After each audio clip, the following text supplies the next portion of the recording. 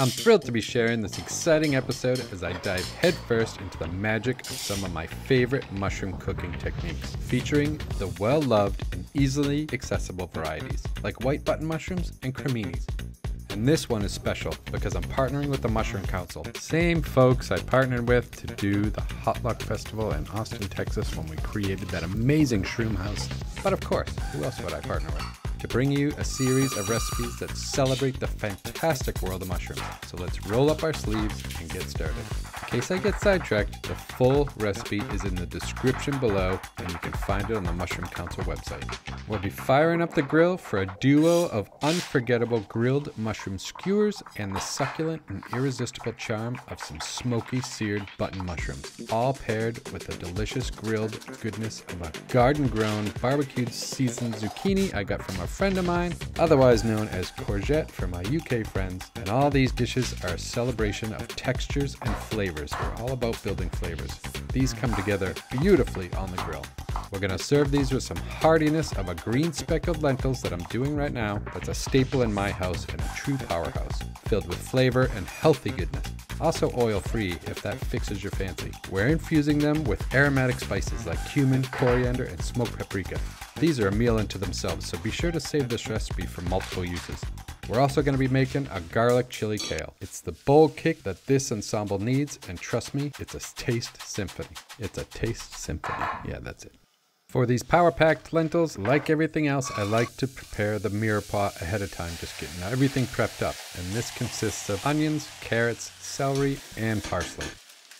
Since I'm not adding any oil to the lentil dish, we're going to steam saute it. Before we add any liquid, I like to add all the spices and cook them down a little bit. Then I'm going to add the rinsed lentils and the water. My ratio for lentils for this dish and a couple other ones that I've done in the past is 3-to-1. 1 cup of lentils, 3 cups of water. It tends to come out perfect, the consistency that I'm looking for anyways. Once we get the water in, we'll add some diced potatoes and we'll save that parsley for the end, but I like to have it done now.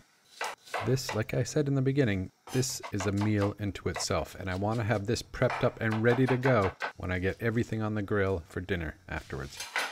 We'll bring those lentils up to a quick boil, stirring them occasionally, and then lower it to a simmer, pop a cover on it, and then we're outside to light the grill. My darling Miss America is the sous chef today. She's enjoying herself, and I'm using a lump wood charcoal, super sustainable. I prefer wood, but I don't have enough. Anyways. Back to this, I have some fresh kale in the garden.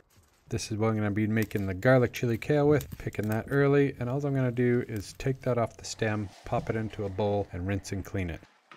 Quick check on the lentils, a little bit of a taste test just to see how much further they got to go. And not too bad, they're doing great. Lower it to a simmer, pop that cover on it, easy peasy. Any dirt I just tend to brush off. And oh yeah, I set up the new part of my kitchen. I moved my office into the other room. I could have more room to cook and check it out. I love it. And next up are the Steaky Mushroom Skewers. Remove the stems, but with a knife, because I want the stem to stay in the cap. You want that part to hold the skewer tightly. Don't remove it, but save the stems because we're going to use them later.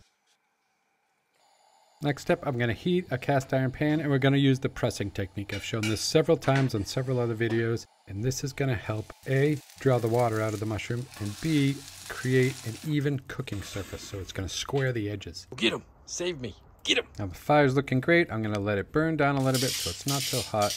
And meanwhile, back to the mushrooms. These mushrooms are different than the oysters or the lion's mane that I normally press. You have to go a little bit gently. So I tend to just rest the pan on top and it naturally reduces by itself without much pressure at all. If you don't have another cast iron pan, another heavy weighted pan would do just as good. And you saw I added a little bit of water in here to help the steam, help it cook along. It also shows that you don't need to add oil to this stage. Okay, once these are done, we're just going to remove them, put them on a pan, set them to the side, and we're going to prep the button mushrooms. By slicing them, this is where I get to practice some knife skills, and then I'm just going to set them aside.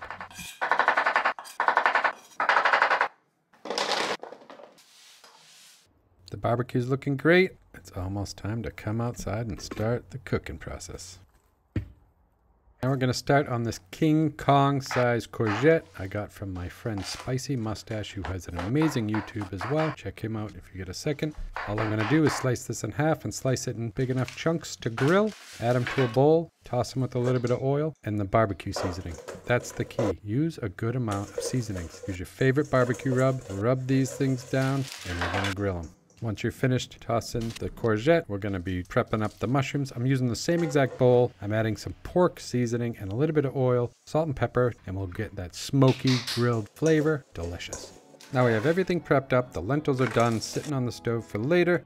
We're heading out to the grill. Miss Frankie is already out there. I'm just going to heat up that cast iron pan. Once it gets hot, add the mushrooms to it. And I almost forgot, for extra flavor, I'm adding some soaked applewood smoke chips. And this will add a ton of flavor.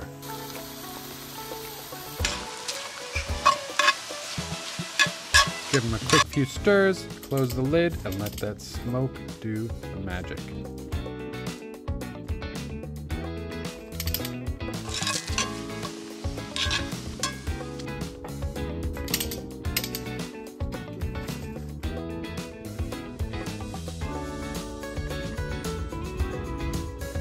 Now we have the lineup for the grill. Everything's waiting to have its proper turn because I have a small grill. I'm gonna season the mushroom skewers, and this is a steak seasoning. Again, make sure you use enough. What I find a lot of people do is they don't season their food enough, which makes it bland. That smokiness from the grill, it really does add that extra special touch. Remove mushrooms when you're done and just move on to the next thing. I'm going to do the skewers next, grill them on both sides, close the lid so the smoke gets to them, adds that extra flavor. Be patient. It's a beautiful day out. This is a great time for me. I'm enjoying myself. Frankie's enjoying it. The grill's enjoying it. The mushroom's enjoying it. We're all one big happy mushroom vegetable family over here.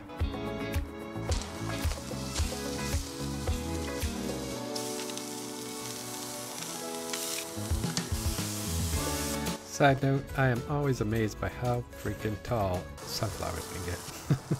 Now once the skewers are done, just add them back to the pan and add the rest of the zucchini onto the grill.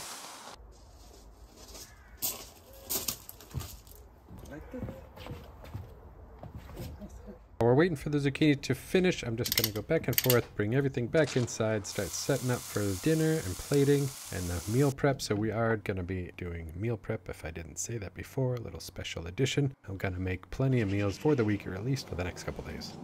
Miss America enjoying putting her nose into the ground. I have no idea why. Anyways, these are looking magnificent. Beautiful. Look at that charry crust, juicy center, and no, they're gonna be delicious. So I'm gonna remove these, bring them back into the house, and we're gonna set up for the final stage.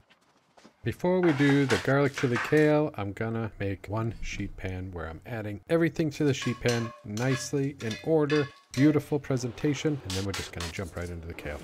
Quick chop peel of the garlic cloves, and then I'm adding boiling water to a bowl with the kale in it to blanch it. Just let that sit for a couple minutes, strain it, heat up a cast iron pan, dice parsley for this, toss the mushroom stems into the hot cast iron pan along with the rest of the ingredients. Kale, chili flakes, a little bit of oil, touch of salt, pepper, and we're just gonna saute these up.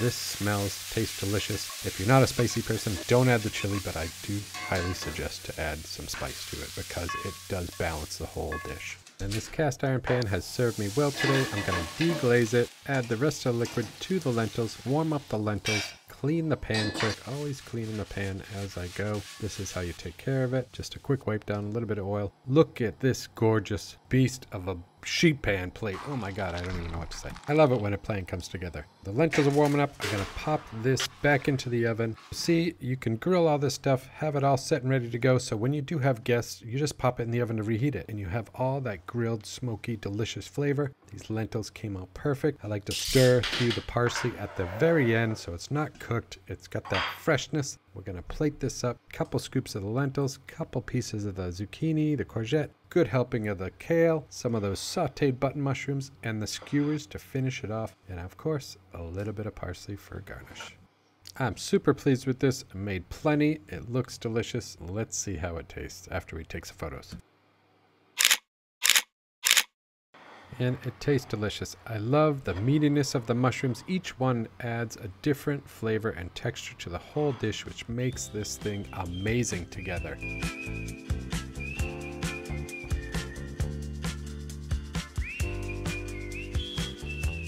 I got these 4 extra meals for any friends that came over or just me for the next couple days. Thanks for watching again, guys. I appreciate you very much. Talk to you soon.